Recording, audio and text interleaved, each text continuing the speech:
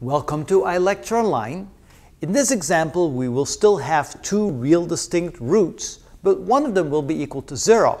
How does that change the format of the general equation or the general solution? Well, stick around and see for yourself.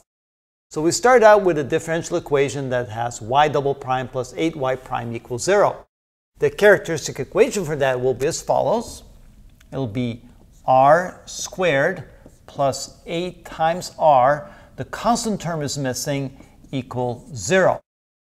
Solve this for r to find the roots. We can factor out an r. This gives us r times r plus 8 equals 0, which leaves us with two solutions or two roots to this. We have r1 is equal to 0, because 0 times this gives us 0, or r plus 8 equals 0, which means that r equals minus 8, which becomes the second root.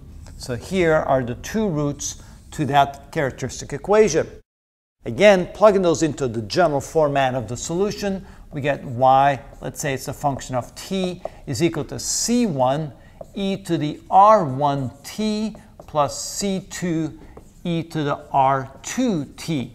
Now, since our first root is 0, this becomes c1 e to the 0 times t plus, and of course 0 times t is still 0, times c2 e to the minus 8 times t.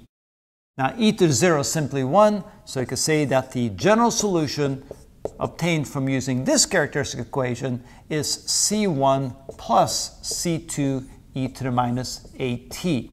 And so that will be the general format of the general solution of a second order linear homogeneous differential equation if one of the roots is equal to 0.